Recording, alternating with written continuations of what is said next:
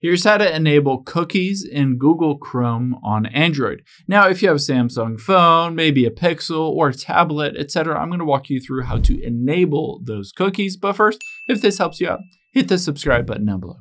It really helps me out. Thanks, guys. Now, the first thing we need to do, of course, is open up the Google Chrome app here. So I'm in the Google Chrome app. You can see I'm logged into my account. I need to go into the settings for Google Chrome. So I'm going to just tap on the three dots at the very top right.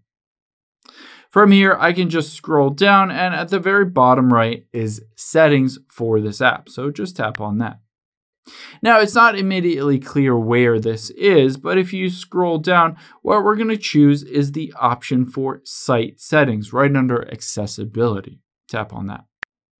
Now, from here, all we need to do is scroll down, because as we scroll down, you'll be able to see under content is third-party cookies, and you can see they're currently blocked.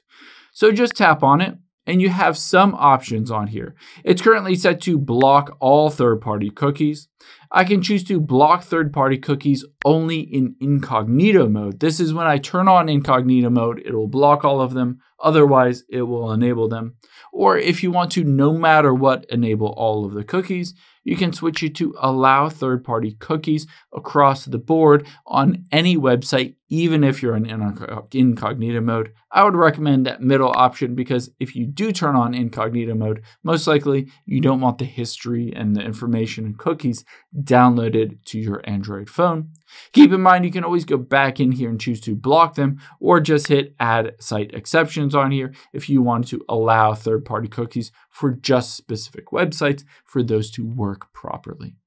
I hope this helps. If it did, hit the like button down below and leave a comment if you still have any questions. Thanks, guys.